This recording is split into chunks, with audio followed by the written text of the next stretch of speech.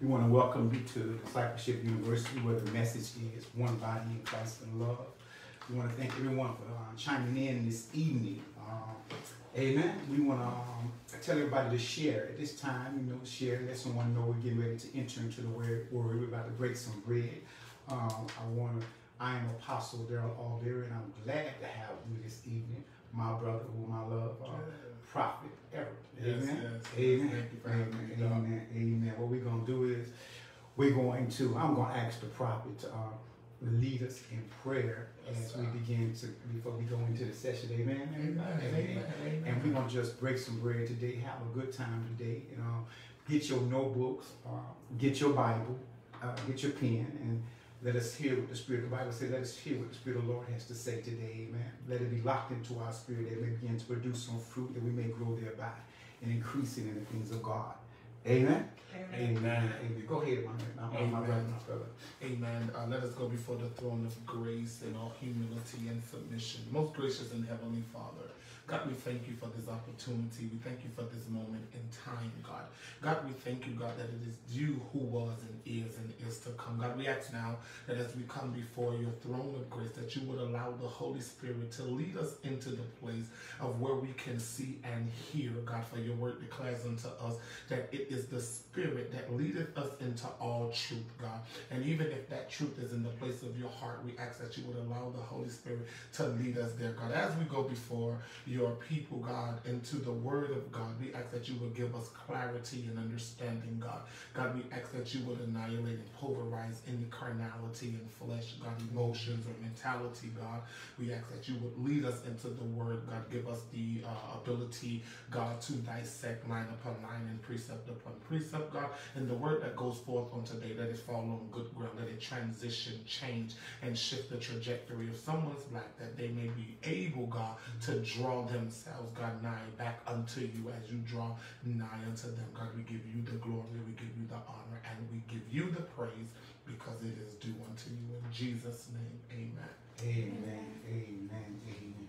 It was a blessing that I know we did a talk together, and I wanted to have my brother come join us today here at Discipleship University to just talk about some things God placed on your heart. I know that God is with you, man, and God's Spirit is dwelling with you, and it's the Spirit of truth. Amen. Yes, sir. And we want to hear what the Spirit of truth, what God has to say today. Amen. So I'm gonna just simply ask you so we can just get into it. Amen. Yes, and like I said again, I want everybody to share, man. Let somebody know that to tune in and chime in today, that we can hear.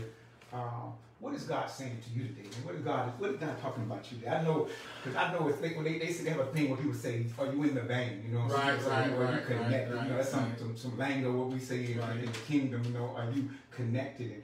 And I just want to hear you tell me what is God saying to you?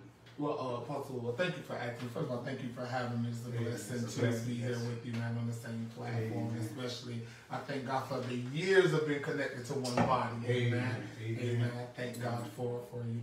So I'll just go directly into something that the Lord has been dealing with me with. It's just last season, I was just focused on mental health and the gospel. Like you that's the talk that you came on, the gospel according to mental health, because we have so many people, so many leaders, so many individuals tied into the gospel that are trying to live righteous and trying to live holy. And the revelation that the Lord gave me is to say that a mind that rejects God is a soul that cannot inhabit him, right? And so that's why when we were focusing on the gospel according to mental health, that's where we went. Because if your mind rejects the God that you profess, then your soul cannot house him. And if your soul can't house him, then he does not live in you, right? And so recently, just as the Lord had been communicating with me and speaking to me, I have been focused with one of my spiritual children. We were having a conversation, and they said something, just in regular conversation, and it hit my spirit. What are you plugged into? Right? What are you plugged into? Where are you? And I liken it to a house, the electricity. Okay. If you plug in the lamp, but the power is off. It's plugged in, but there's no flow. Come on. You won't get light. Mm. It won't illuminate. There's no glory in a powerless lamp. Come on. And so what I've come to find out is that we have to now start checking what we're plugged into, because what we plug into is what we project. Mm-hmm. Right?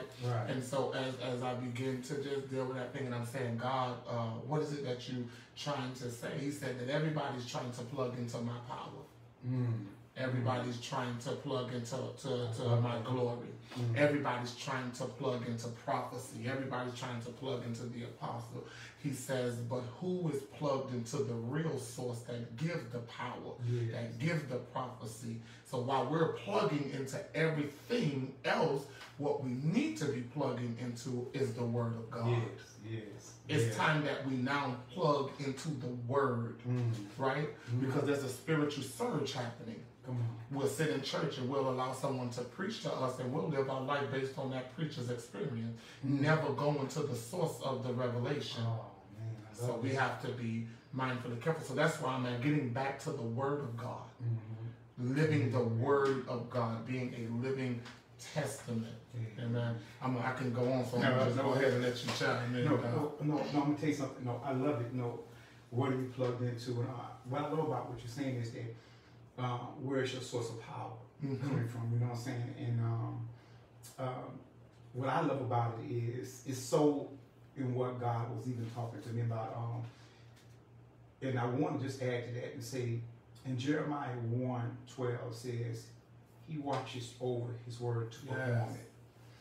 Who you plugged into in your source of power is constantly watching over that which He is releasing. You know, which He is releasing to each individual. He's constantly watching over what He is releasing. And there's two things that stuck out to me today. There's two things that kind of stuck out to me, and you took it right in the direction God was dealing with me about. One is that He watches over the Word. So like you said, we're getting back to the Word, getting back to what we're plugged into and the Word, and knowing that what we're plugged into, number one, that there's one watching over it. And number two, he says, and it was 1 Corinthians 3:7 says, but God that gives the increase. And that's what He gave me. So one watching over it, and the one who's watching over it is also the one who has the ability to give the increase. Knowing how much, it's like a surge. When you plug into something, there are different bolts. They're not all the same. Everybody is not the same. So the one that is watching over it knows how to give increase to it. And why that came to me, because there's a source of power that God wants to God begin to put in my heart to talk about their increase in what. And I'm going to give you this, what's interesting. The Bible says this, that when we talk about love, the Bible says that if you love those who love you, it profits you nothing. That word profit means increase. It means it's not increasing you if you only have the ability to love those who love you. And to me, this is what, and the reason I'm saying that is because there's something that God said, and I want to read this in John 13 and 14. He says, I'm going to process which one it says. Where is it? Right here. I'm just going. A new commandment I give unto you, that ye love one another as I have loved you, that ye also love one another. By this shall all men know that ye are my disciples, if you love one another. So what is He? Watch. I gotta add this to it too. Now watch this. He says, that's what it says in the book of John. In the book of John, right? The 13th chapter, 34 and 35. But then it says it took me from John to 1 John. This 1 John, the 2nd chapter, verse 5 and 6. But whomsoever keepeth His word, in him verily is the love of God perfected. So that increase that God is watching over, that increase, that what He's watching over, that increase is His word. And He says, watch what He says, and whosoever keeps His word, in him verily is the love of God. But he's telling us over here in John that a new commandment I give unto you, that you love one another.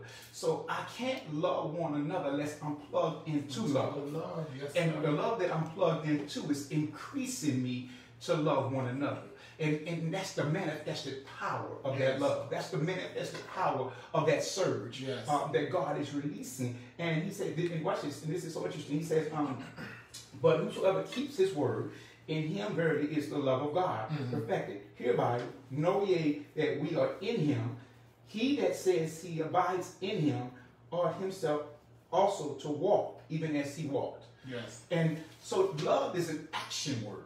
It's not just so when you are plugged in, when you plug something up, you never plug something up without expecting action. My God. Come on, man. Yes, sir. Come Yes, on. sir. If there is no action, if I plug something in and the light don't come on, that tells me there is no power there. There's no action there. There's nothing. In other words, the connection. There's something wrong with the connection that is not producing something which ought to cause somebody to see or cause somebody to be able to do something. So when I looked at it as God was talking about increase, and what really stuck out of my spirit when he said that if we only love those who love us, it doesn't profit us. We don't increase. In other words, your source is limited if you can only love to your own ability. Yeah. Come on, man. Yes, sir. See, Yes, sir. you know, Yes, our sir. source becomes limited when we can only love to our own ability. But when we are plugged up, the power source in which we are plugged up in, he said, you're gonna know my disciples in their ability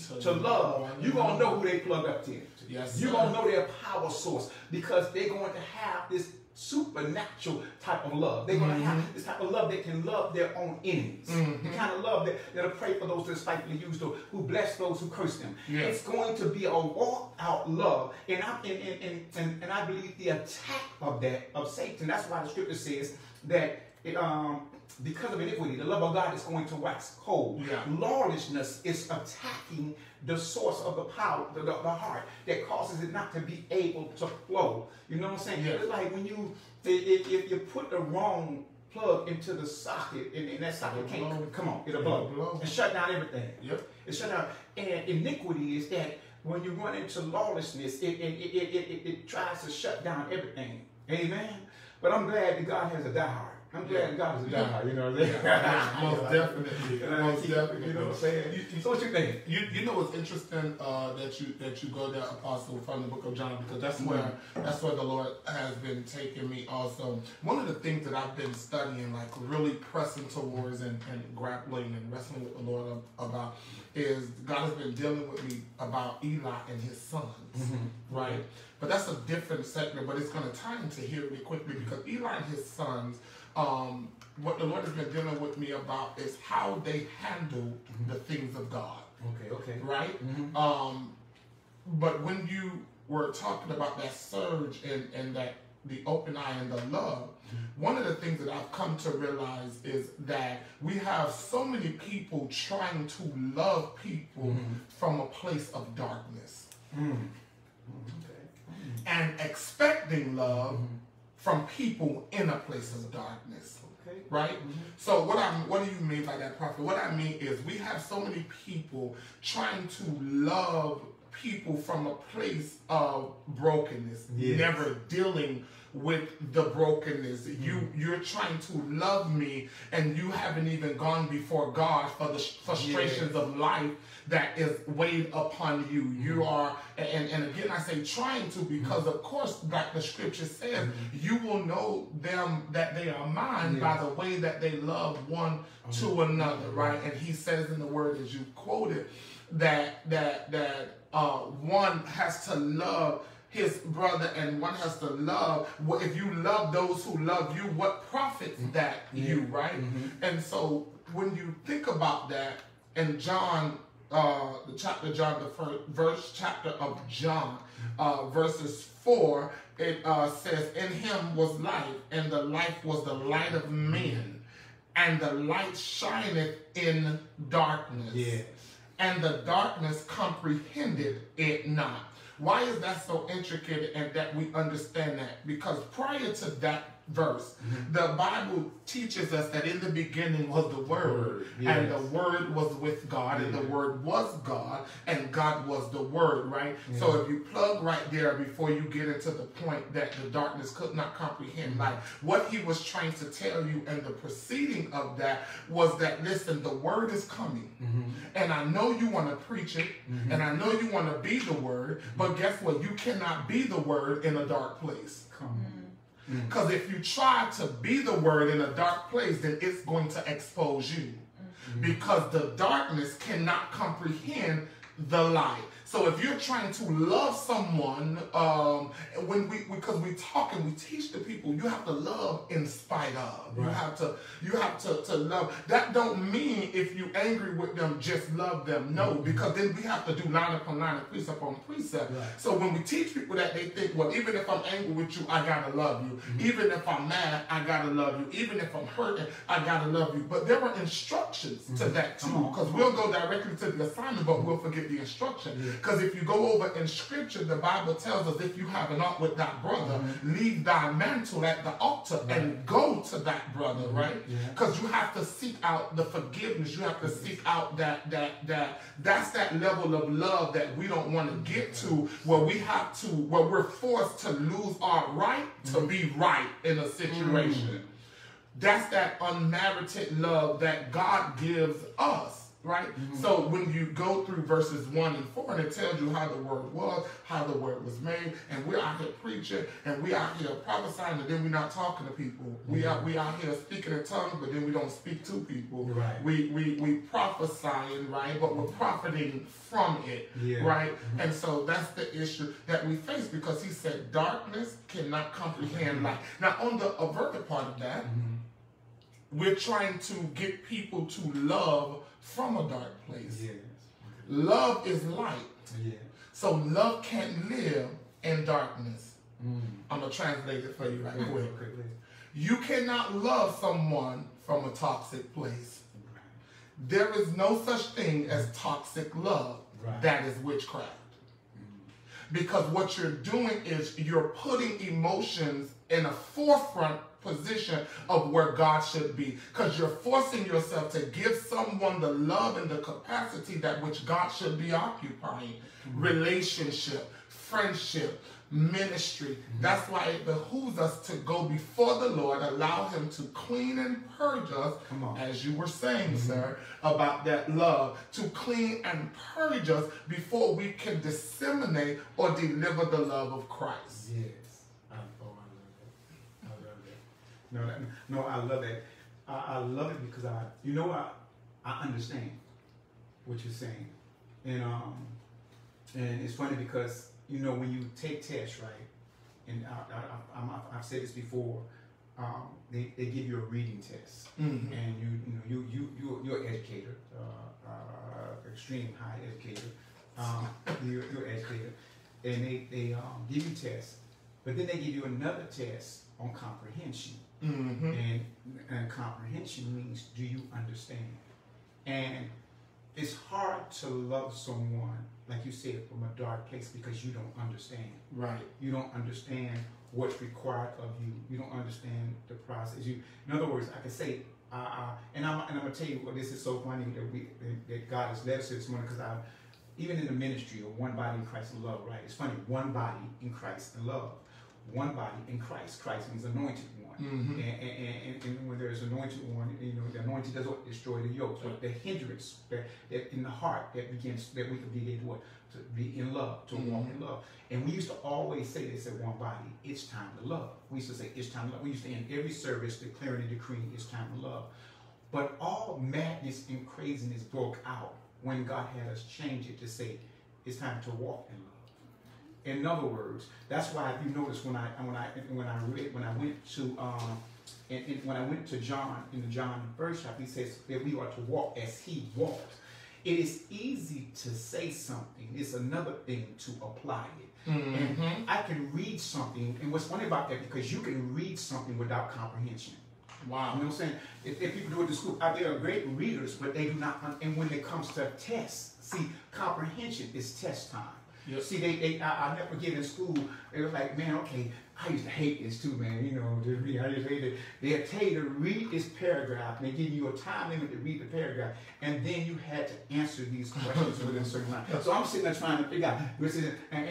But what they were trying to see is, did you comprehend what you had to the point where you can apply it? Yeah. Did you comprehend it to the point? And that's why the Bible says, think it not strange when trials come to test your faith. So if I receive the word, when trials come, they'll come to see if I comprehended it enough to be able to apply it in that situation. Yeah. You know what I'm saying? And what's funny, when you comprehend something, you know how to give the right answer. Right. You know how to respond correctly. Right. And that's why in that word darkness derives from the word ignorance. Mm-hmm. There is an ignorance to, and this is a part I've seen in myself. I'm talking about, I've seen in the body in this great fall in the way. I saw in this great fall in the way that people were able to quote the word, but when it came time for application of the word to walk it out, we found ourselves falling short. We're irritated. We don't like this sister. We don't like this brother. Now, and it's interesting. And why is God shaking this? Because remember, we told He watched over His word. Yes. The Bible says He watches over His word to perform it. So God is going to test you to see if you can, if that word is being performed. Yes. Come on. Yes. Yes. Come on, yes. Can you perform that word in the midst of that text? Amen. Yes. Sir. And He said, and then they'll know that you are mine. You are my disciples. It's funny that I want to say this real quick. Abraham waited many years to get Isaac. Mm-hmm. And Isaac was the promise. Amen. Isaac was the promise. And Abraham tried to help God out by going and speaking with Hagar and getting Ishmael, but that was not the promise. And then guess what? The promise comes. Sarah gets pregnant. Isn't this good? And then when Sarah gets pregnant and she receives that which God has spoken, the word that God has spoken, God comes to Abraham and says to Abraham, I want you to go offer up. Isaac. I want you to go. I want to see. Do you understand? Do you comprehend who I really am? Do you understand that my word? Do you understand that I watched over it to perform it? Yeah. And I gave you a word that I am the God that gives increase. Yeah. That's why. So Abraham goes and takes Isaac up to begin to sacrifice. And when he begins to take Isaac up, he binds Isaac up and puts him on the altar, and he begins to sacrifice. Within that text, you hear God says, "Now I know." Yeah. Now I know that you understand my love. You understand faith. Because whatever I tell you to do, if you are in compliance, it's going to always work out. It's always going to prosper in that which I am saying. Even if I tell you to do something that may look crazy, if I tell you to move in a certain way, and storms may come and situations may occur, you know that I have the power to speak to the storm. Yeah. You know that I watch over my word to perform it. So if I ask you to do something and you comprehend who I am, you won't hinder to do it because you understand who I am. Yeah. And I'm love. You know what I'm saying? And love has the tendency to bear all, believe all, hope all, endure all. Love cannot fail. Yeah. So my word cannot fail. If we even understood that when it came to relationships, well, the Bible says that which God has put together, let no man put it under. Yeah. If we understood that concept of God's word and God watching over His word, and His word God's word has to bring increase. Yes. That even in the marriage, when it looks crazy, it looks like it's going rough, understand that the one who spoke the marriage has the ability to cause it to increase. Yeah. Yeah. To comprehend. Yeah. You have to comprehend beyond what you see. Oh, wait, because you're going to go somewhere. You got to be able to comprehend beyond what you see, because a lot of times the just walk by faith and not by sight. Meaning that it may not look like it's going to be possible. It may not look like it's going to happen. But because the one who said it watches over His word to perform it, you can trust in that. Yeah. You can believe in that no matter how it looks like, which will cause you to operate and function in that situation different than somebody who don't have faith. Right. So I'm glad you got me. Listen, because I'm trying to be respectful in this place. And I'm trying to, you know what I'm saying? Yeah, go ahead. I don't want to get buck wild. You know what I'm saying? Get buck wild. So one of the things that I love that you mentioned, and we have to understand, because what happens is it translates for us. Do we love ourselves enough? Yes. To seek out truth? Right? Yeah. We most of us walk around afraid to die. So if we see trouble, we're gonna avoid it. in the natural. Yes. But we'll run right into spiritual trouble. And I'm just being honest, let's just say it like this. What happens is now, if we take the moment to be truthful with ourselves, we can operate in love. Yes. Right? Because I'm at a point now where we have to, I'm able to testify, and at a season in my marriage, and I was reading this out of your book, From Hoish to Holy. And I was reading this in your book, and it didn't say these words verbatim, but as I was reading it, it's what the Lord began to minister to me. Because if we truthfully get to a point where we can go before God and tell the truth, three things: God, I'm only tolerating you. God, I'm tolerating me. God, I'm tolerating the people around me. Because if we're truthful enough to say, God, this is not what love looks like. This is not what your love feels like. So what I'm having is I'm struggling with my faith, which means at a point I'm only tolerating you, God. I don't want to tolerate you no more. I want to be in love with you, and I want you to be in love with me. But if we get to a point where we can choose, and the problem is that we will continue to try to run with this facade on. We'll continue to try to run and tolerate God. We'll continue to try to run and tolerate testing and trials and pressures and issues of life. And then when it gets too much, now we blaming everybody but ourselves. Now, and so what I wanted to go to, as you were speaking of that getting that comprehension, that truth is a level of comprehension. Because the Bible says the Holy Spirit leads us into all truth. So what are we trying to comprehend? When you're trying to comprehend, you need, first of all, if you're going to be a son or daughter of God, you need the Holy Spirit to comprehend for you.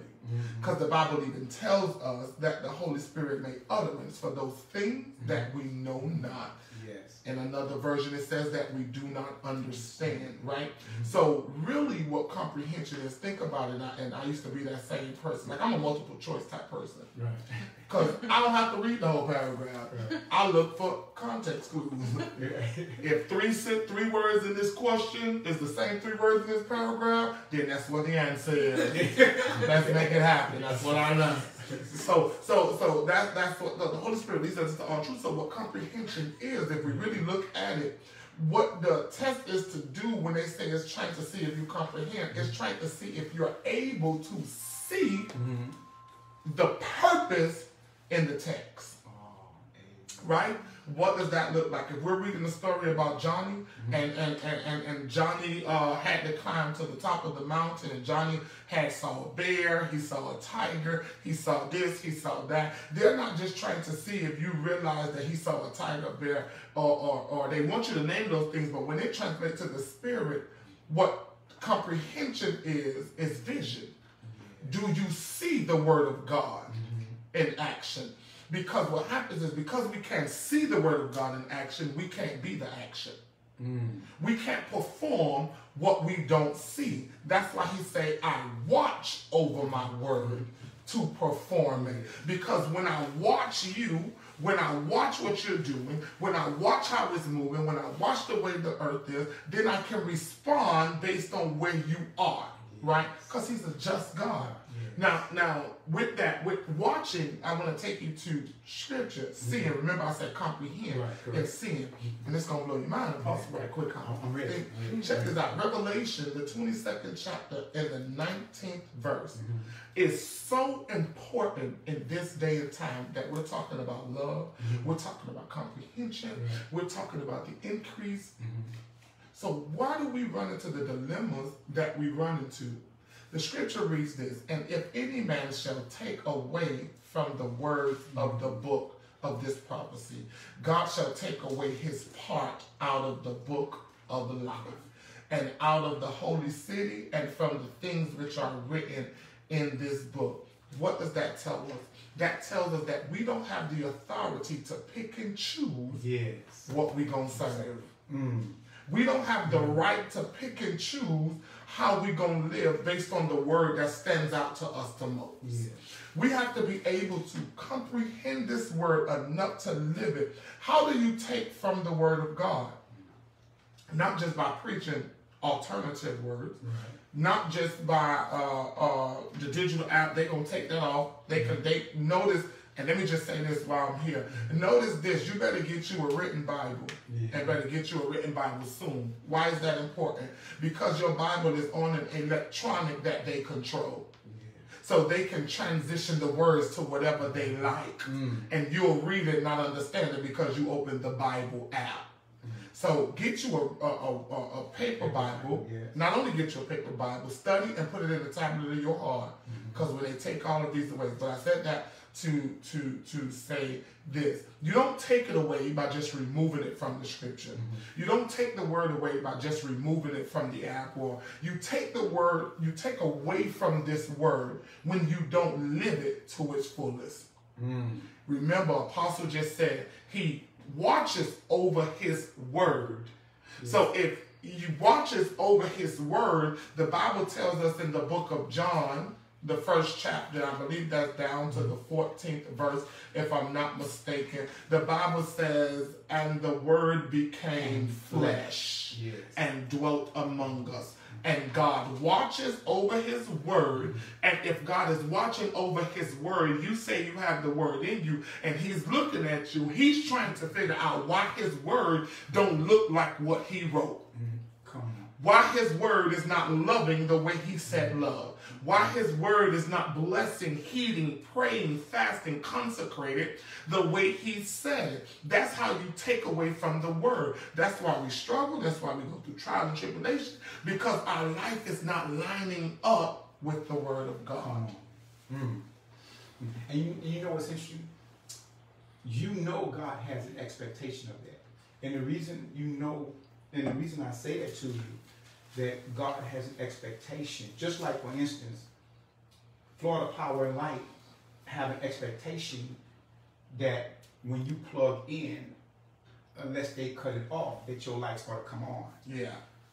Church almost seems, what church is today, it almost seems like it's the only place that you're supposed to be plugged in, and there shouldn't, and we make excuses that there's no results.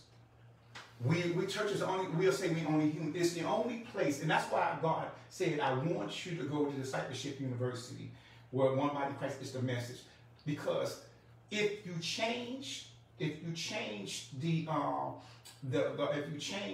purpose of something. Yes. Once you change the purpose, you change the outcome. It becomes perverted. It becomes perverted. And Satan understands that. He understands if he can just, a little leaven will change the purpose. Yes, something God. Used out of purpose will destroy something. Yes, God. Something used out of purpose will destroy you. You know what I'm saying? It will cook it. So I truly, and when you plug, and the reason I say that with church is because when people go to church and we say, and I want to say something. Yes, there's struggles. The Bible says the flesh wars against the spirit, and the spirit wars against the flesh. He's telling you this. But God is not speaking in his word as if you and I cannot have victory. Right. And he also is not speaking in his word that your victory is something that is going to come as in a means that you cannot obtain victory now. And that victory now is the ability to submit. He said, those who submit to the Lord. He said, submit to the Lord. Resist the enemy. Yeah. Well, how am I able to resist the enemy? I'm submitted to the Lord. We skipped that part. Yeah. We skipped that part, Apostle. Come on. You own it. We skipped that part. Submit to the Lord. Submit to the word. Submit to the word and then increase. Because if he's watching over the word, that he may be performed, and you are receiving that word. That's why Jesus would say, oh, ye a little faith. Why? He's saying you are not operating in the fullness of the power which you have been connected to. Because I'm looking at you, and when I'm looking at you, come on, Peter, you asked me to step out on the water. I told you you can step out on the water. You're connected to me. I said step out on the water. You stepped out on the power source of the water, which sustains you. Then when storms began to come, while the storms began to roar a little harder, you took your eyes off the power source. And you began to believe that the storms were greater than what you were connected to. As the word, as if the word was going to be able, could not sustain you through the storm. And that's what we got to get this. We have to begin to understand that the word of God can sustain us through the trials of life. Yes, that Lord. The word yes, of God Lord. can keep you and I through the words of life. It can keep you. And watch this. This is so good. And the word that's keeping you is increasing you. Yes, My yes, God. yes, And God, yes. you know, man, I had to learn. I'm going to tell you what I had to learn. As a pastor, as an apostle, I had to learn something. Many times, I found myself getting emotionally pulled in certain ways when I was preaching and dealing with people, because I had an expectation to people to perform that which was given to them. I had expectation, which we should. We ought to expect. But then I began to realize, God said, see, the problem is, I need you to turn your eyes back to me. He says, now, one man water, one man plant. He says, but I am the one, my God. He says, now when you look at them and you allow their behavior to bring doubt, you're not doubting them, you're doubting the increase. Yes, God. You're doubting the word that I told you to speak, and you don't believe that I can watch over that word to perform it that I've given to you to decree. See, God can, when God gives you a word, that's why we want the real prophets like you. We want the true prophets. Why? Because God, when you have false prophets breed discontentment with God. They breed, now you're not really discontented with God, but you're really discontent with falsehood, but you don't know it's falsehood. Yeah. Because you don't understand, because you can't see. But when you run into a man or woman of God, when you speak the word of God, God is watching over what you are speaking to perform. It is not your name at risk. It is his name at risk. And when you speak it, God says, my word always brings increase. Yes. I am the God of increase. And see, what we have perverted increase. We look at increase. Stuff. No, come on, sir. He said, it is you I want to increase. Sir. It is you that he says that I have declared a word over you. It is you, and my word is being, when my word that I declared over you to be in my image and after my likeness. When I am declaring the word over you, I'm watching over that word to perform it in you, that you may increase in me. Yes. That you yes. Because God had me say this. He had me say this prophet. He had me say that we know that we have matured.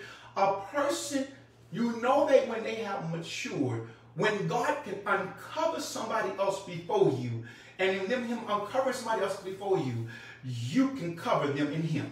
Yes. See, when you can, I said, God, ooh, I said, it made me look at myself. He said, if I can uncover somebody before you, but you so into me, you so connected to the power source that when they walking in darkness, you can turn on the light and cover them. Yes. You can cover. What does it mean, turn on the light and cover them? You can stop them from bumping their head. You can stop them from going into the hole. You can stop them from going into the ditch. You can love them from moving. You can love them and speak the truth to them and stop them. And if they heed to what I have called you to say, then you have saved a life. You have saved a life. I said, oh my God. He said, keep your eyes on me, son, when you preach. Keep your, or you will get discouraged by people. And he says, why? Because some at different times in different places, I give increase, and you're looking at you. Sometimes we want immediate gratification. See, that's why in this new church, in this false church, the Satan know we want immediate gratification, so he gonna give us some type of emotionalism. He gonna give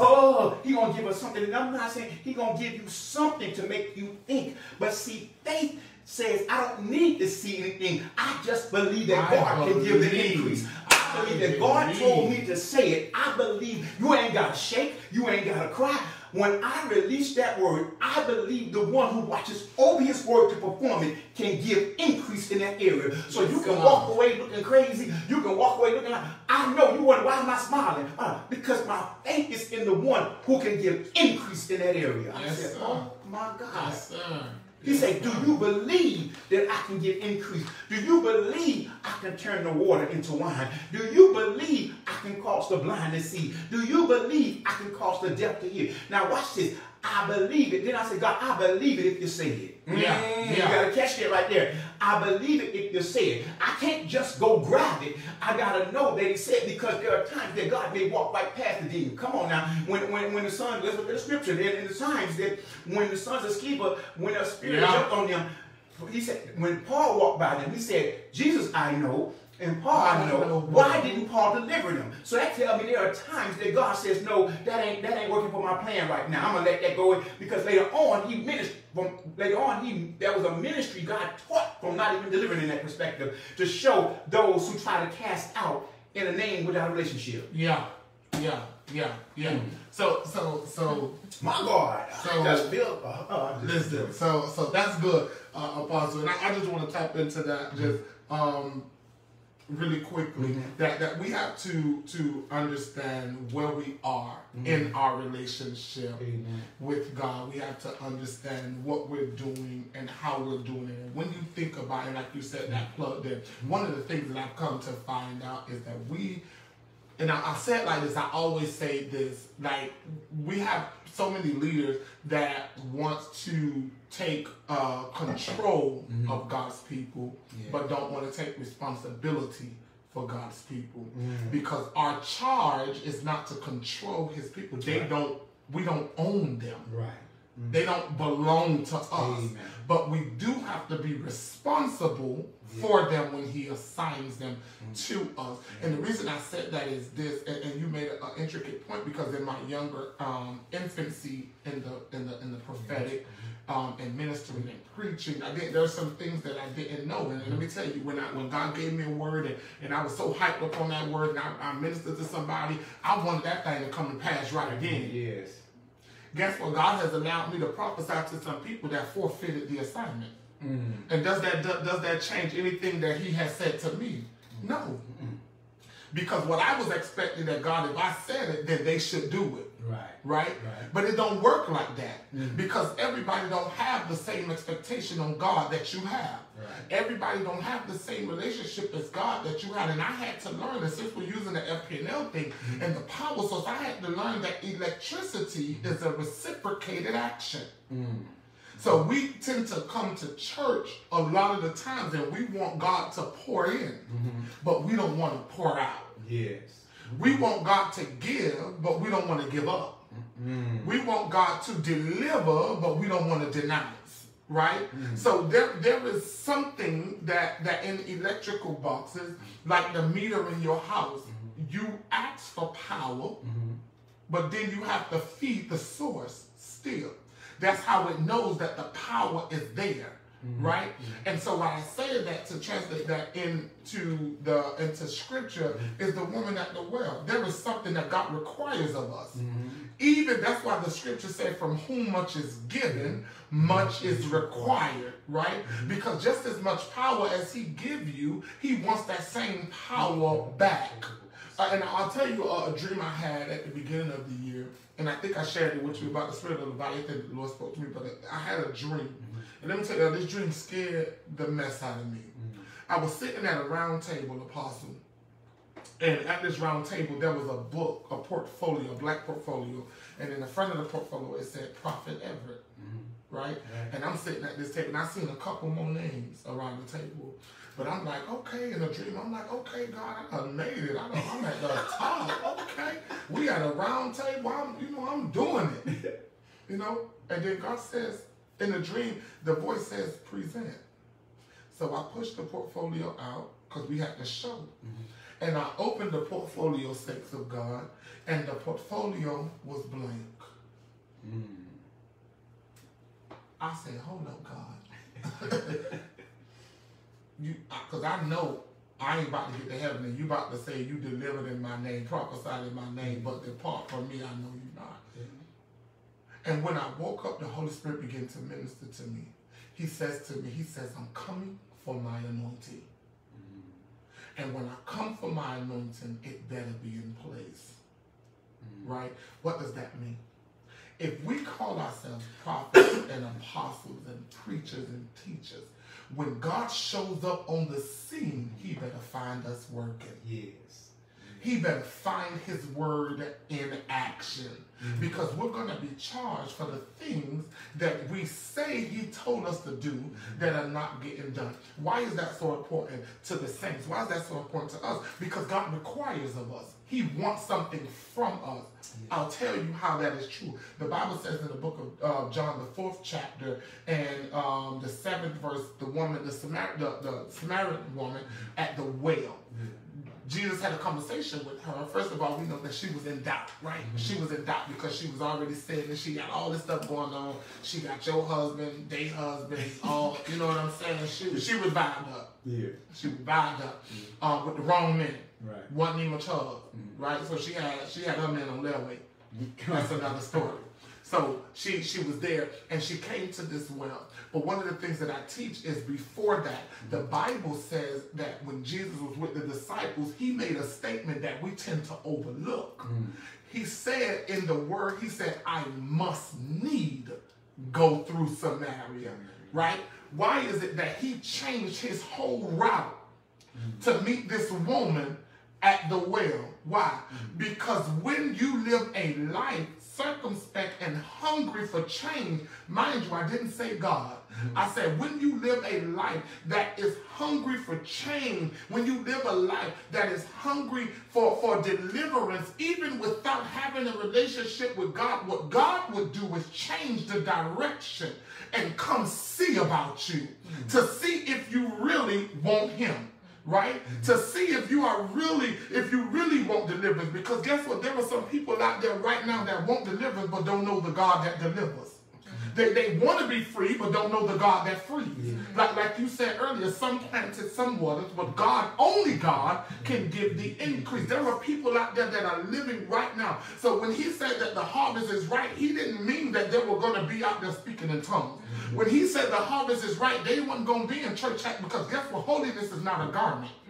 Holiness is not the outfit that you put on to look like you know God. There is a cry for deliverance. You may not hear Jesus when they cry. You may not hear God when they cry. But the cry is to be free.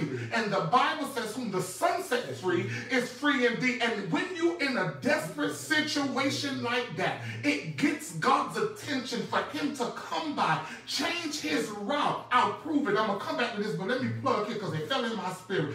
Look at Jesse. The Bible says when Jesus was going to go bring Lazarus up out of the grave, was that the story of Lazarus up out of the grave? Jesse's child was at home sick. So guess what happened? What happened? He sent a word. He was going to perform this thing, but what did he do? He changed for a moment this situation, and he sent the word for healing over them. Are you in a position desperate enough for the God that we believe in? Are you desperate enough to be free? I'll say it in translation. Are you sick and tired of being sick and tired to the point that you can get God's attention? He said, I must need go through Samaria, which means that I know what I had planned. I know where we were going. I know what all y'all expected of me. But there, for somewhere, whatever reason, I got to go through Samaria. Then he went and met this woman at the well. Something that stood out to me so greatly that was intricate to me. We talk a lot about him delivering her and him giving her the word and her preaching and her ministering after. But guess what? She gave God something. She gave Christ something. Before he could do any of that, he needed something from her. He needed this thing in order for him to perform, to watch over his word, to perform it. Because one thing about it, and two things for sure, God will never perform his word in the midst of a lie. Because he says that a liar shall not tarry in my sight. So if you're living a lie, God don't even see you. The Bible says that the woman at the well, he said to her, in one translation, give me drink. In another translation, he said, I thirst. Right? So watch this. What he required of her in order to give her what she needed was truth. Was true. She gave him the truth about who she was. And when he asked her about the husband, she says that I don't have a husband. He said, you have said well. And then when she went to minister about it, she said, come see a man that told me about me. So God, from us, that currency, in order to get into that source, that love, that power, what we have to now start doing is giving God the truth, living the truth in order for him to reciprocate the truth in his word to us. Pastor, you about to make me run in here in a second. Run. Don't run. Man, I'm telling you that. I'm sitting here just listening. And I pray that everyone is listening, because I truly believe that God wants to give increase. Yes. God wants to give increase. And that he's watching over his word to perform it, that it may give increase. Yes. But as the man of God says, that to give increase, you got to be willing to speak the truth. You got to be willing, when God asks where you at. You know, it's funny that a lot of times in ministry, I'm sure you get the same thing in life. You ask somebody, how you doing? I'm okay. I'm blessed. I'm good. I'm blessed. All these generic answers. You know what I'm saying? And as long as you stay hiding behind the lie, you're not willing to face the truth. Because only when you face the truth are you in a position to be transformed. Yes. It's just, I'm going to tell you what's so interesting. I wrote this down. Jesus will alter his direction. You said he altered his direction because he saw someone needing. But Jesus can't. That's why he says the harvest is great, but the laborers are few. Let us pray to the King of the harvest for more laborers. Why? Because I see people needing help, but I have no one that I can send. He says, do the work of an evangelist to prove your ministry. In other words, have a heart that God can alter your plan. Yeah. To lead you, that I must go. Like, let me tell you, it was so funny. I'm in the house yesterday, on Saturday. I'm compelled to go walking. I'm compelled. I feel like, okay, as I go walking, I go over the hill. But see, and as I'm walking, there was two guys going, and I just said something. And what I said, I was actually getting ready to talk to the other guy. But what I said drew the other guy. My to God. The point where he walked toward me. My God. And see, that was at the Samaritan. Yeah. See, God said, no, you're not going to walk in because you are mine. I'm going to alter your plan. Have mercy. You need to go for a walk. Jesus. Like he said, I must need to go. And we're telling God, God said, I must need to go through Opalaka. I must need to go through the school system. I must need to go through the hospital. I must need, but we're saying to God today, no, I don't have time to do what you are in need of. I need you to give me A, B, C, D. Yeah. I need you to give me this. Yeah. That is a fractured gospel. And the gospel is fractured because I love that. And it's something that you said that it kind of exposed that fractured gospel. You said it earlier that when you are in a dark place and you do not understand, you said you were talking about comprehension, and a person cannot love when they don't have full understanding. When they can't love from a broken place. Right. Matter of fact, what I found out is that when something is, I like to say cracked, and I use this as illustration often. I'll say, if you had, let's say there's a beautiful bouquet of roses, and we put the roses inside the vase, right? And when we pour the roses, when we put roses inside a vase, what do we pour in there to sustain them? Water. We pour water. We pour that water, the word, the washing of the word. But what's interesting about the washing of the word, we're pouring the water in there, and the water has the ability to sustain those roses. But the problem is that the vase has cracks in. So what is being poured in there to sustain it is really becoming messy because you didn't let God deal with your heart. Jesus. What's being poured into people is becoming messy because we're not allowing God, like you said, to deal with us first. Yeah. In other words, you have the word, but it's becoming messy because you got cracks in your heart. Yeah. And you know what's interesting about cracks in the heart? When there's cracks in the vase, what you're pouring in there is coming out through the bottom. Now think about this. If you had laid out a white tablecloth, it's making a mess. So you're trying to look beautiful. God's trying to pour light in you, but you won't let God deal with you. So it is getting messy. And that's what the church looks like today. It's very messy. It's everybody talking about they wounded. Everybody this and that. It's very messy because we don't understand that the situation that arrived even in church, in the confrontations, whatever, were really to expose you and your positioning with God to deal with insecurities, because he says, I'm going to try the faith in you. Yeah. I'm watching over it to perform it, right? Yeah. And I want increase, but I can't increase you because you won't tell the truth. You're still blaming Sister Bobo for making your response, but in actuality, though Sister Bobo did what she did, why didn't you respond in the word? Yes. Why didn't you continue to respond? We always want to blame somebody else for provoking us as if they're provoking us. It's supposed to cause us no longer to operate in the word of God. See, your reaction you can never get away with God saying that they did this, and that because they did this, my reaction is because he said, well, they did this to me, and I was tempted on every side, but I responded in a way of love. I responded in a way of life. So we have to get to the place where, because everybody I was wounded. I'm not belittling the fact that you were wounded. Right. What I have an issue with is that if you were wounded, why didn't you die?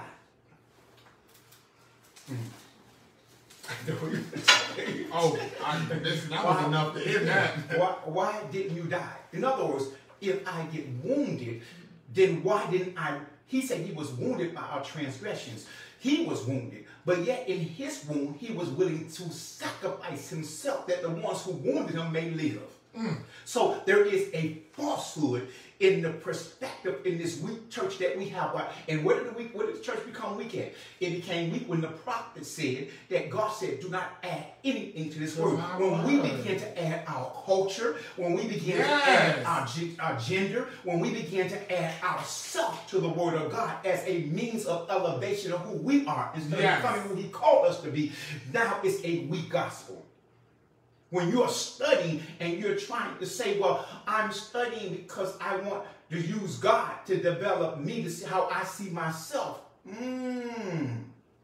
No, you can't. Like the man of God said, you can't see. You're not comprehending the darkness because cause you not to be able to see. You lack understanding. And one word in the Bible says like this: you have not yet learned Christ Jesus yet. Because you don't understand that when you are being tried by your faith, it is your response that reveals the glory of God. Yes. It is your ability to cover somebody. I'm going back to what he told me. Remember when I said he said it to me, I'm first partaker. When he told me, see, people think maturity is a person that has the ability to expound eloquently with the word of God. Right. Well, I don't know, because Paul said, though I can speak.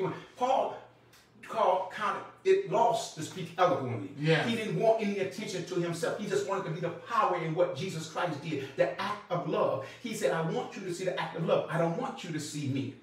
Amen. But what we have done is we think, look how he expounded on the word of God. And he said, and look how, and the Bible says people are going to have itchy ears. They're not going to want to hear sound doctrine. Because sound doctrine brings you to a place where you are uncovered. But the one who's uncovering you has enough Christ to what? Give you life. Come on now. Because God had me, Listen. Before you go off on let me say this really quickly. We don't get to, and I say this with all love and kindness, we as believers, we don't get to just be human. Yes, come on. We don't get to quote, God knows my heart. Yes. We don't get to do that, because once we get to a level in God, and if you really understand the word of God, the scripture does say that God knows the heart, but we leave out the most important part. He says, for God searches the heart of man, and he knows the heart of man, and it is desperately wicked. Take a moment to think about that. So when you're quoting God knows my heart, that's you using an excuse to say, well, this is the reason I sin. God have mercy on me. Watch, check this out. And I wanted to say this also. We must understand that when we come into the call and we accept the call, and this is going to get real interesting right here, nothing happens to you.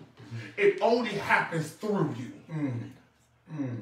Nothing, and I'll say this, when you answer the call of God, when God has called you, nothing happens to you. Well, prophet, I'm hurt. Prophet, I get hurt. I lack. I do this. I do that. No, it's still not happening to you. It is happening through you, because God chose you to do something in the earth realm so that he can get his word out.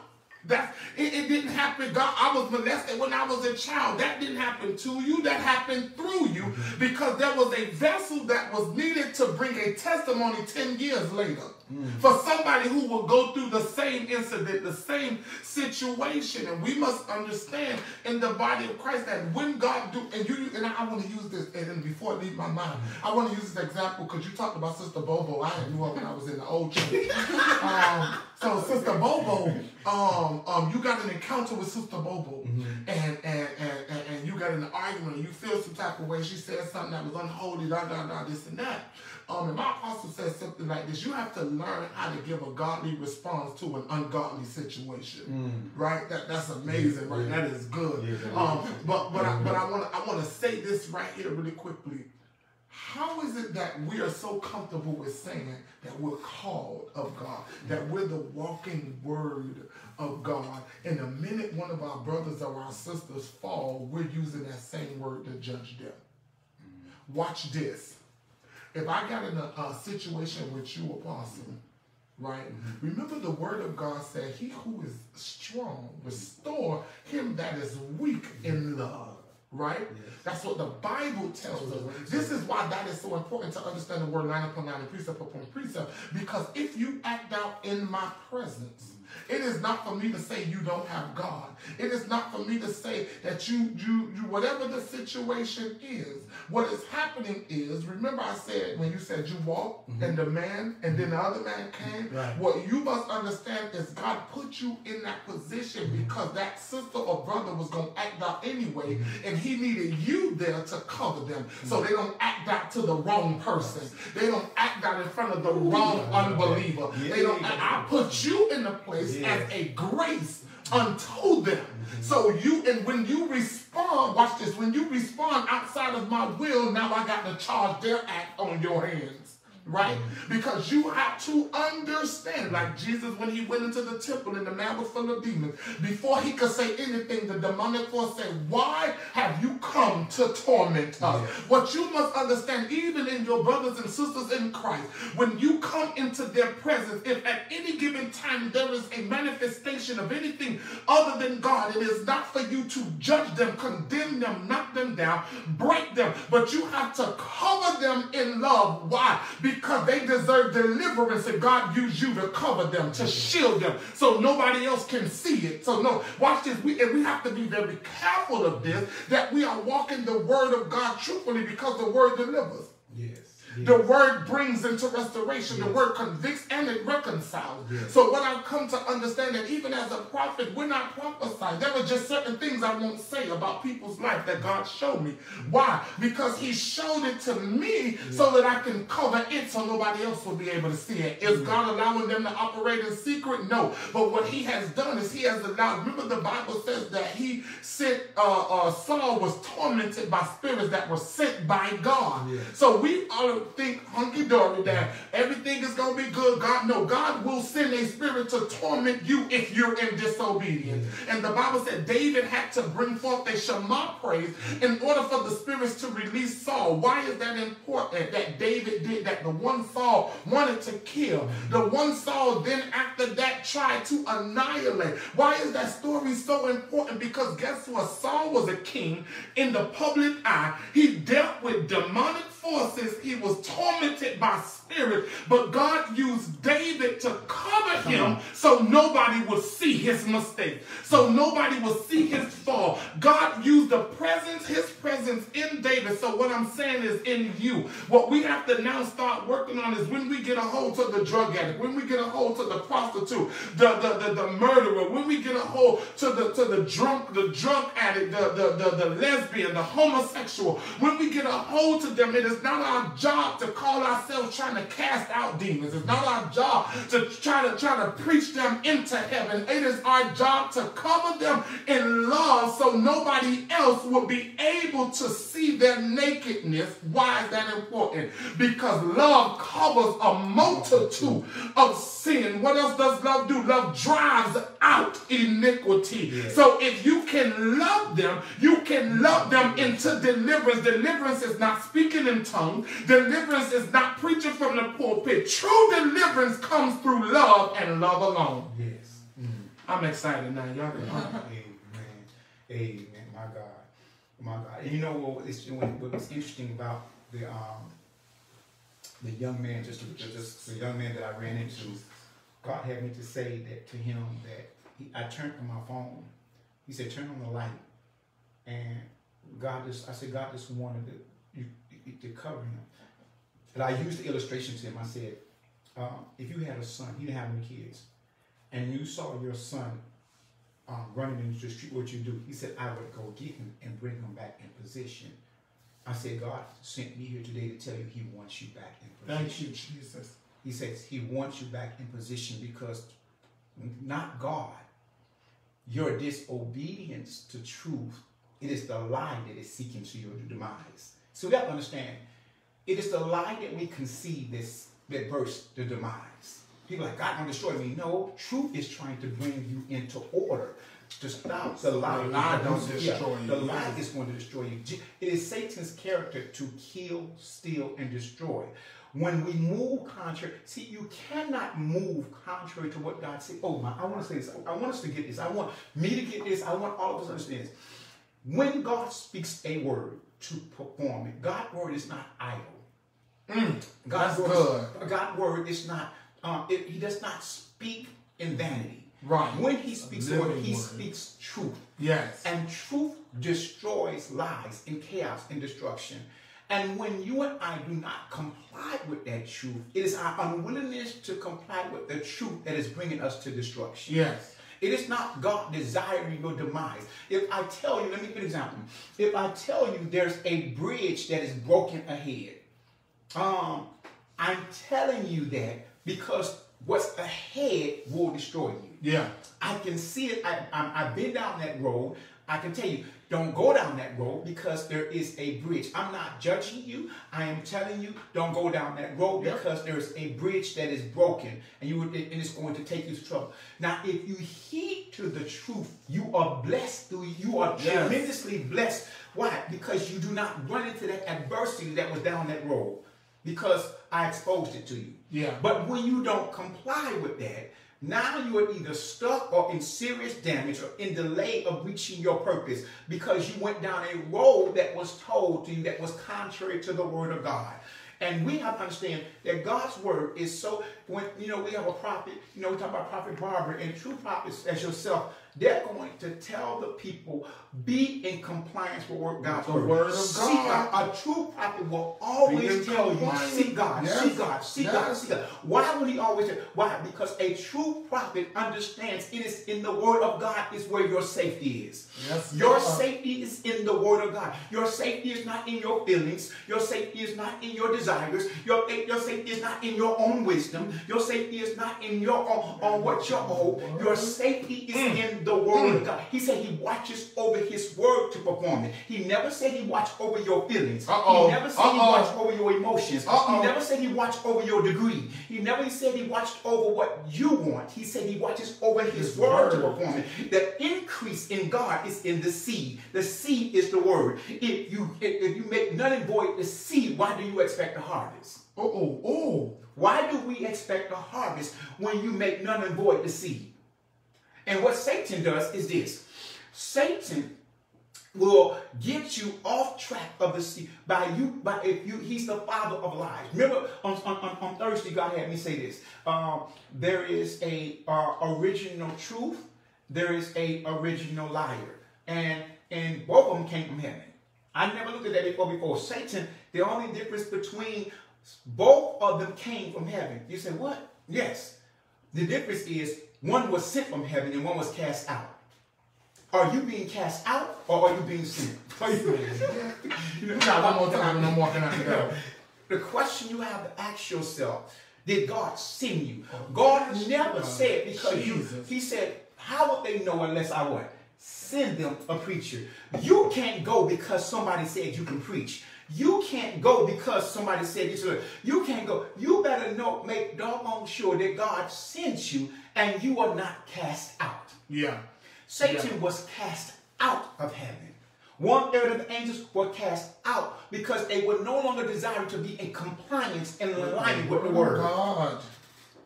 When you are in alignment with the word of God, you are sent.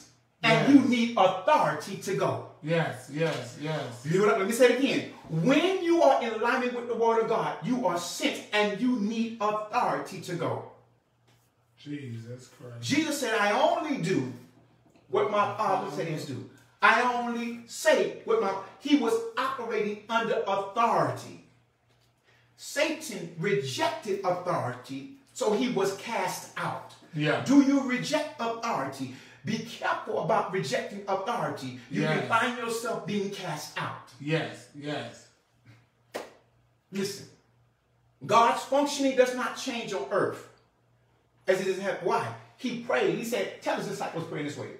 Our Father, who art in heaven, hallowed be thy name. Thy kingdom come. Thy will be done in earth as it is in heaven. God's authority in heaven is given to those who receive his spirit on earth. Yes. And there is a submission. Words like submission, words like loyalty, words like humility are not old-fashioned words. Right. They're not old-fashioned words. Right. They're words. Foundational They're foundational words in the kingdom. Yes. You're not going to tell God, I'm going to do what I want to do when I want to do it. Right. No, you're going to be led. Those who are led by the Spirit or the sons. To be led means that, come on, to be led. If I take Prophet and I grab his hand and I lead him, he's being led. You are being led. The word is a lamp to my feet and a light unto my path. I didn't know that God had a divine meaning. I just know because I belong to him. I belong to him. And therefore, when you belong to him, and I'm his son, that I'm getting up because the Bible says all things work together for the good of those who love the Lord and called for this purpose. When you are called for this purpose, you may think it's you feeling like you have to go to the store. You may think it's you feeling like that you need to go for a walk on the beach. But God is saying, you know, my ride on that thing, which was there, right? God is saying, what did Jesus say? I must need to go. See, God is looking for some sons and y'all don't realize some things. That wasn't that, brother. That thing leaped in my spirit. I'm able to see. I comprehend that revelation in what he said there. I comprehend it to the very essence that God is saying that I'm in need. I say it again. I must need. He said, I'm looking for some sons and daughters who must need to be in compliance with the word of God. That God can alter your schedule, even if you're uncomfortable. You know what God dealt with me about? Then I'm going to let you go. I just say, I had a sister. Somebody told me this. I'm saying it because it stayed on my spirit day. And this sister told me, I'm just being honest. This sister told me, and she said to me, we was at the hotel, and she told me, and I got to just be honest with her, because this God put this on my spirit. And I hadn't seen this one sister yet, and she had her and her husband, and they had some children, and they had actually left the church. But the sister I was talking to, she said this to me that I thought was interesting. She said, she was looking for something that was more comfortable. Her and her husband was looking for something that was more comfortable for their family. And I didn't think anything about it. I'm like, okay. But I don't know why today, doing this, that vexed me. God was like, what made her think that my priority was about her family being comfortable? Comfortability. In other words, when did obedience become in play based on you perceiving that you need to be comfortable? That your family, the very test was, could you take your kids, could you strive with God even when it is not comfortable to make somebody else comfortable? You don't think Peter, come on, Peter was married. You don't think the call on his life made his family a little uncomfortable? Yeah. Yes. I perceive that it did. Yeah, I believe it was uncomfortable for God to come down from heaven. To have to go put on flesh and to be disrespected by the very ones who he created. All that divinity in that one piece of skin. And to be slapped in the face. Come on. To be slapped in the face by the very hand he created. Jesus Christ. Come on, man. To be spit on by the very mouth he created. Did he not tell Moses, I made your tongue. Man, to be spit on by the very mouth he created, that was made uncomfortable. To have the audacity to tell God that because this is not comfortable for my children, because it's not lined up what I think it should. Where do you get that from? What did you perceive that God movement had anything to do with you making right? But see, the problem is though, it ain't about being made comfortable. It's about getting victory. Yeah. Because sometimes you ask anyone who ever came in sports, or anyone who has ever competed or had to endure a task, they had to be made very uncomfortable. But they didn't mind being made uncomfortable because they saw being uncomfortable in the long end result was the victory. Yep. What was it going to produce in you and your ability to be made uncomfortable? Yeah. What was it going to produce in your children? And how were they going to be able to see God in a way where it was going to be made them uncomfortable? How could they have saw the love of God in that situation in the way you were going to? Because guess what? Because sometimes when you speak to your children, what you might be saying might be uncomfortable for them. Yep. Because at that time, they want to go play. Yep. At that time, they may want to go do the things that they want to do. So what you are requesting of them can be very uncomfortable. Yep. But since you taught them that that we say obedience is better than sacrifice, but you say no, obedience is not better than sacrifice. You said being comfortable is better than obedience, and therefore I don't have to sacrifice. So now later on, when your children don't understand sacrifice or obedience, it's because of you. Jesus. That's just the truth. But see, and I'm not saying this because I'm just telling you what God showed me. It's the actual truth. You showed me. See, let me tell you something. I got to tell y'all this. See, we're in a time that people are choosing themselves because they're choosing glamour and they don't want glory. They think, no, it's not glory they're looking for. They're looking for glamour. They're looking for a stage and they want glamour. Because if you read the scriptures, and let's look at Abraham, Isaac, Jacob, Moses, Aaron. Can you tell me which one of them chose God? Peter, Bartholomew, Matthew. Tell me which apostle chose God. Oh, no. Matter of fact, even when the brothers went and got it, even in scripture, when one went and got it, he went and got him based on it, and he told him who he was. What I'm trying to get you to see is that, and there's not one of them, come on, he chose people who were functionally operating in life. Yes. Yes. But they were not living. Yes. Yes. They were not living, but they were functioning in life. Matthew is a tax collector. That's why I want everybody, please, go watch the movie The Chosen. Let me tell you why the movie The Chosen is so good. One thing the movie The Chosen did that I have not seen depicted in any movie, in many movies of Jesus, The Chosen made them human. It made relationships. It connected them to the job.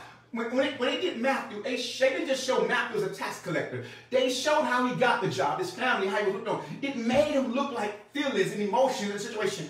So when you understood Matthew's position, they looked at when they took Peter, they showed Peter and his brother working, and they had a relationship, earning money. They had showed them the deep intimacies of their job and the humanity they were operating in. So when you understand that, you can comprehend what it took for them to walk away from you. My God. See, we don't understand what it took for them to walk away, to really follow Jesus. Yeah. So because we don't understand what it took for them to really follow Jesus, we don't understand sacrifice. So since we don't understand sacrifice, we want to come to him because what we can get and not who we're becoming. Yeah, yeah. Yeah. So I know, oh, I'm looking at this pastor. Oh, he get a house. I'm looking at this car. Oh, look at all this. I'm getting this. They getting this and getting that. But when you study the word of God, it was about what they sacrificed. Yeah. It was about what they were willing to leave behind to get life, to live. To live. My God. My God. That's why he tells us, we say, count the cost. Yes. He said, count the cost. Because this is going to cost you something. Yes, Lord. Yes. It's going to cost you. You might not be able to go on vacations when everybody else going on vacation. Because there's a battle going on. There is warfare going on. And you might want to go to Puerto Rico, but I need you to go to Jamaica. Why? I'm in need of you. You got to keep saying, I must need for you to go to Puerto Rico. I know you want to go to Puerto Rico, but I must need for you to go to Jamaica. And I don't need you to stay in no 5-star hotel. I must need for you to go to the poorest hotel in Jamaica. Because somebody there needs you. Oh, hey, help me, Jesus. I must need for you to take this job that's going to pay you $20,000 less. Because there's somebody there that need a drink of water. There's somebody there that has an issue with me, and I'm need for them to get. You don't understand the value of a soul. Yeah. See, the value of a soul brings you to a place where I must need for you to sacrifice something. I don't want you to get married right now. I must need of you to be single right now. Because right now I need to send you some places that I don't want you to be connected right now. Jesus Christ. And all you're talking to me about is what you want, but you don't understand what I'm in need of. Because he said if there's 99 and I say leave them, if I'm in much need of someone to lead you to get to the one, I need you to get to the one. Who will go? We like to say, send me, Lord, I'll go. You're going somewhere. We don't count the cost. We don't understand that, yes, I would like to sit home with my wife on Saturday, but I must need of you. He showed me, go. I'm like, because I even told God, I said, Okalaka. I said, God, what's up? Like, he said, what's good? I said, what's good in Okalaka, God? What's good? I said, man, what's good? He said, it's death. So I must need of life there. He said, he showed me in a vision the other night. I drove my car and I opened the door of my car and I looked down. I know it was open, and I saw death on the floor. But he said, because I have given you life when you, he said, I want you to step on it. Yeah. He said, I sent you there to step on death. I sent you there to declare life. I didn't send you there where don't worry about a building. Don't worry about this. He said, I sent you there to declare life. I sent you to declare life. I sent you to release seeds. Oh my God. I sent you to release seeds to the heart. I sent you. And this morning, because we went there was one young man sitting there who from that area. There was another young woman. I mean, there were people, because you are releasing seeds. Watch this, guys. I did it. Because we are releasing seeds, because we're going there, not preaching our church. We're not preaching. We're preaching Christ. And we're releasing seeds. God says, I'm watching over my word. He said, so get ready. See, when God said get ready, he's only said, we done took that and twisted that, and we're like, get ready. We're like, oh, what I'm getting ready to get, what I'm getting. You know what I'm saying? When God said get ready, he said, I'm about to bring increase. Yes. Why? Because he said, a laborer's work is higher. He said, because you have gone and you have released my word, and because I watched over my word to perform it. Let your hope be in what? Your faith be in what I have called you to release when you went into that territory. Because now I'm increasing, and you're going to see souls get saved and lives get delivered by the word that I told you to release. And where death is, now life is springing forth. Yes, God. Yes, God. No, that's good, Doctor. I'm going to say this and I'm going to be done because you real high now. You own it. Amen. I just wanted to add to that. I love the fact because while you were talking, you said what fell in my spirit. Two of the things that fell in my spirit you said. One is the Bible asks us in the book of Matthew, what man desiring to build a house but don't first sit down and count the cost. If he build it without God, he build it in vain, right? That's what the word of God says. So what does that translate to? That means that how are we making a decision to do what it is that we say we're going to do and not first think that we're going to lose everything? He said, count the cost. Why is that so important? Because this walk may cost you a walk. This walk may cost you a relationship. This walk may cost you a marriage. This walk may cost you some finances. This walk may cost you your health. Why is that so important? Then you went over to say what I love, the scripture, and that's the word for this season to my leaders. Who can I send? And who will go for us? Are we willing to? A lot of us are willing to go, but don't go. God, I'll go, but you ain't moved yet. God, I'll go, but you ain't started the prayer team yet. You ain't started evangelizing. You ain't started evangelizing yet. You ain't moving on the word of God. Why is that so important? Because it ties into I must need go through Samaria. And I said like this, you said that it is, one of the reasons we won't go is because we want glamour. What was the other word you said? Glamour instead of glory. We want glamour instead of glory, right? And I liken it up to this. And think about this for a second. The very thing that God hates, come on, lives in the very thing that he loves. The very thing that God hates live in the very thing. That's what my apostles say. Live in the thing that he loves. He hates sin, but sin is ever so present in his creation. And he loves his creation. Watch this. I ministered a sermon a couple of years ago, and the Lord gave it to me. He said, somebody is still in my glory. Why is that so important? And it's because of this. It is a dangerous thing to have access. Yes. And all of us want this power. All of us want these gifts. All of us want the ability to do and walk. But it is a dangerous thing to have access. And you have to be prepared to have access to the glory. Right? You have to sit down and count the cost whether or not you really want access to the glory. Why is that so important? For this reason, an analogy. If you give me a set of keys to your house, right, and you come home and there are several things missing, but the alarm didn't go off, the door ain't been broke down, and a window not broke. When you think about that thing, you're going to now go from who robbed me to what? Who has access to my house, right? So translate that to God. What God is saying is there is no longer a breaking into the church.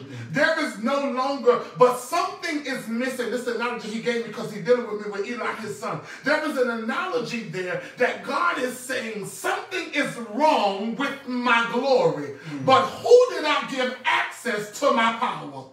Why are the people now? If I gave you access to deliver, why I don't see deliverance? If I gave you access to heal, why is there no healing? God goes then from looking and saying what is missing to who got access. And whoever has access becomes the first subject of judgment. Are we walking around suspects of judgment unto God? Why is this important? Because of this right here. You use the analogy, I want to go to Puerto Rico, but I need to go to Jamaica. What we must understand is somebody, somewhere, called on Jesus. And because the flesh was taken off, and he ascended, and he is no longer tangibly here from that perspective. He said, but I send a comforter.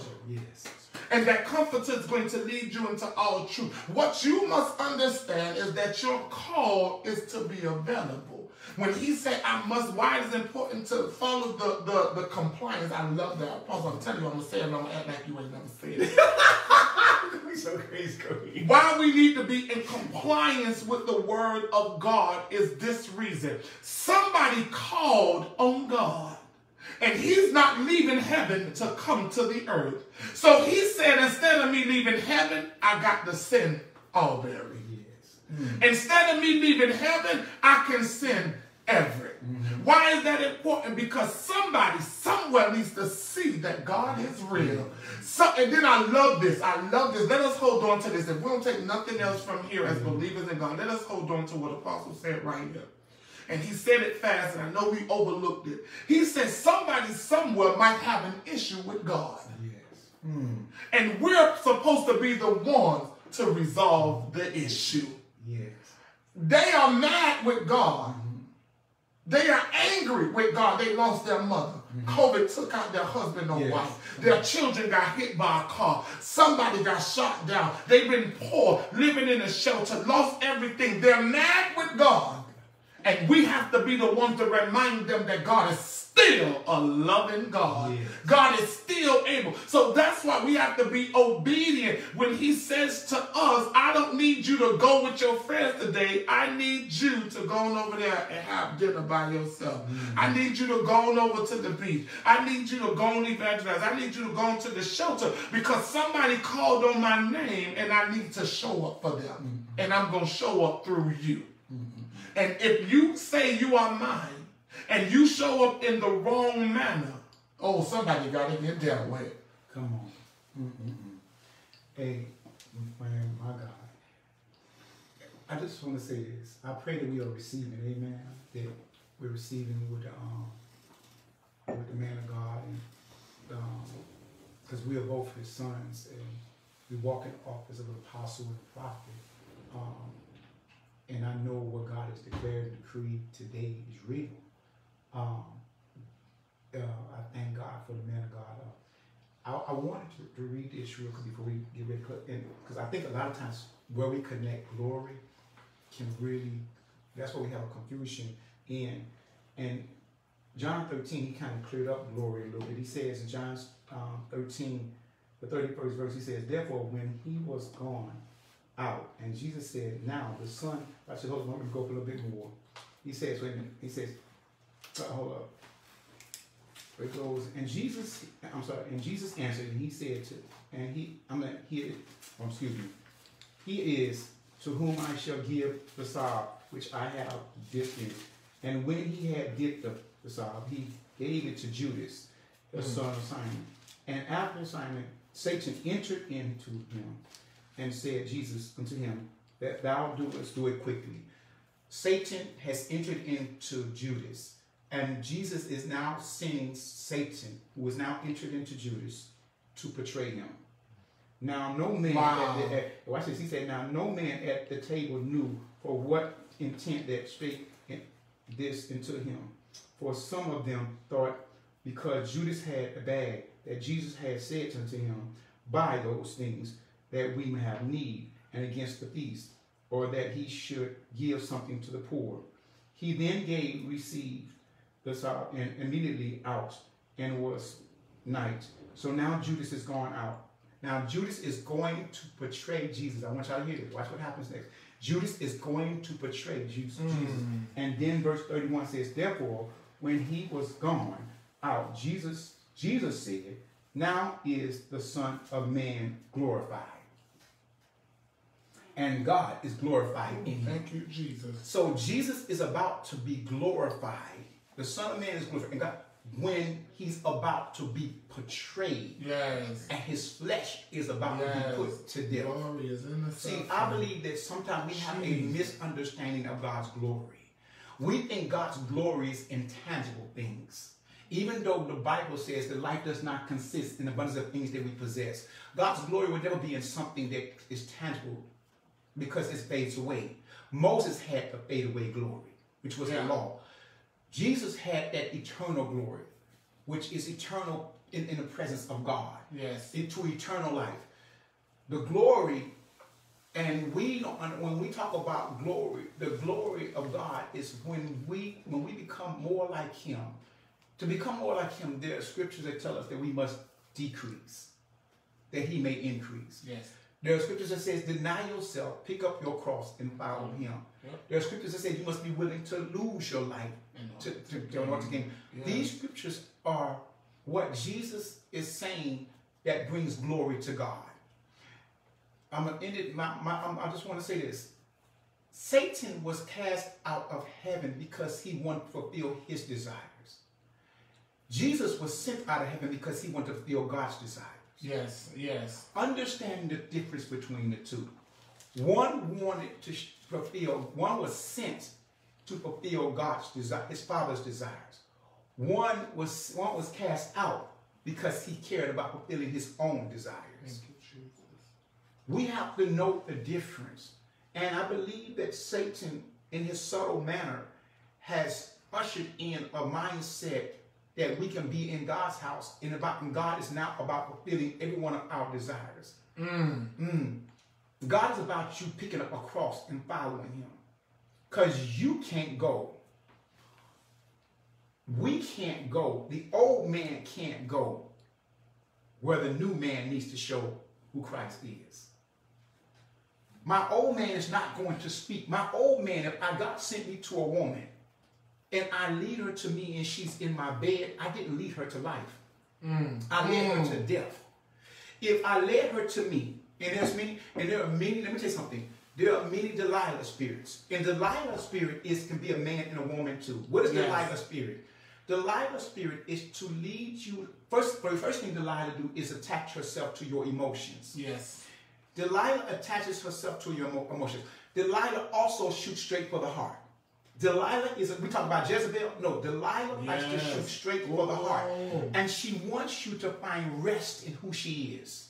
Delilah she will puff you up to find rest in who she is. Because Delilah's objective is to drain your strength, to bring you into bondage and to bring you to where you cannot see, where you become blind. Yes. That's Delilah's spirit. And Samson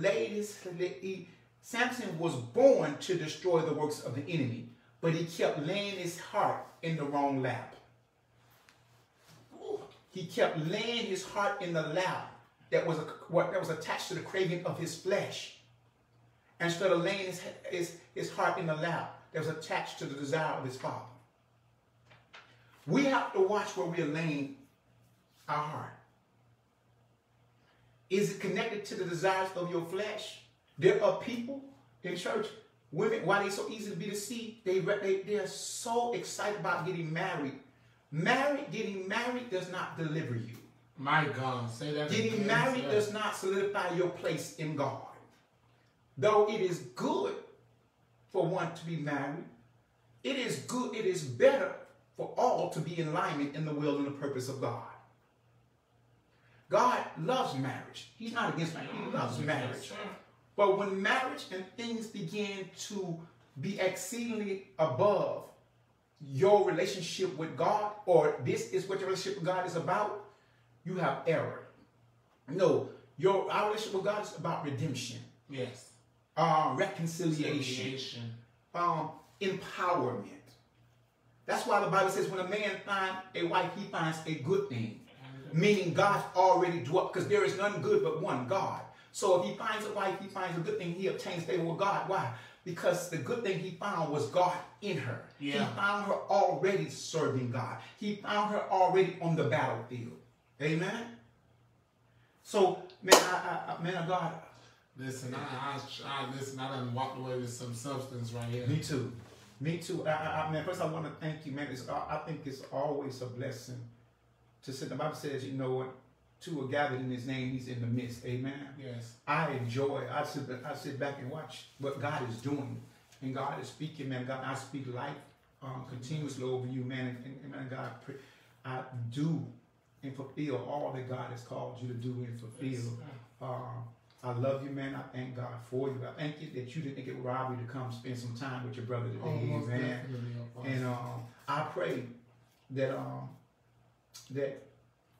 those who were listening have an ear to hear what the Spirit of the Lord is saying.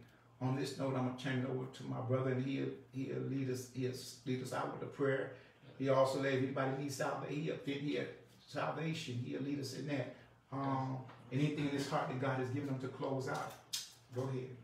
Amen. And so before we close out, I won't be long-winded or anything of that manner, but what I will say is this, that it is now time to turn our eyes back to the God that we serve, yes, that we profess, that we proclaim. I just enjoyed a birthday this weekend, and one of the things, one of the things that was pressed on my heart, and I say this for the viewers and the listeners and in the place, is this. I've been doing this for a very long time, and it has been doing me for a very long time. And I feel that, and I believe that God has given me an undeserved wisdom and an undeserved knowledge. And I feel like I've been, pleasing God. But when I had this birthday this weekend, one of the things the Holy Spirit said to me he says, now I'm taking you into a place of maturity. Right? That may sound weird, because it sure sounds weird to me. Like, God, I felt like I was mature in the things of God. Like, I felt like, I mean, I'm not out here renegade. I'm not out here just running to and fro, like, you know. But what I realized is we have to be taken into maturity. Yes. Because the Bible says that there is a way that seemeth right unto man, but the end result is destruction. And as he began to minister to me, he said, now I need you to operate in the spirit of excellence. So I said that to say this: we serve an excellent, perfected God. God is still able to do exceedingly abundantly above all we can ask or think, according to the power that worketh in us. The scripture started out with God is able, but it ended with submission. God is able to do whatever he will because he watches over his word. But guess what? He won't do it to an unsubmitted vessel. He won't do it for an unsubmitted vessel. And if you feel that at this moment in your life and in transition of your love towards God, that you need him more now than you ever did, I encourage you to just lift your hands and confess with your mouth and believe in your heart. Declare unto the Lord the truth of where you are in your life right now. You could forget the traditions. You could forget all of that stuff that you believe God wanted to hear, because what God wants to hear is truth, and the truth about you from you. And if you take that moment right now to say, God, I am a sinner in need of a Savior, and I want you to be my Savior. The Bible tells us that if we confess it with our mouth, believe it in our heart, that we are saved. But guess what? Salvation don't end there. Once you receive them, seek them. Once you receive them, seek them, and seek them while he may be found. In Jesus' name, let us bow our head and go before the Lord in prayer. Most gracious and heavenly Father, God, we thank you.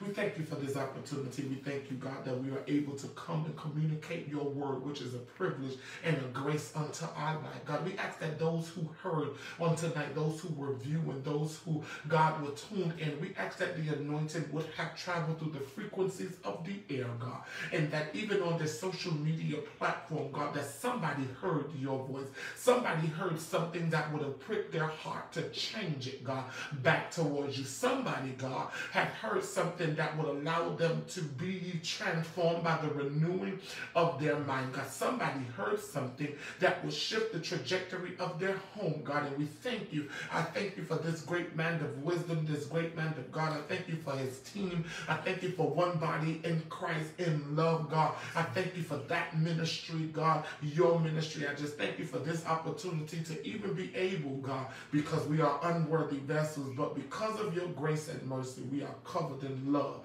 which makes us your perfected being, God. And God, with that being said, I have to make this request in prayer. God, I want to be sent and not cast out. In Jesus' mighty name, amen. Amen. Amen. Amen.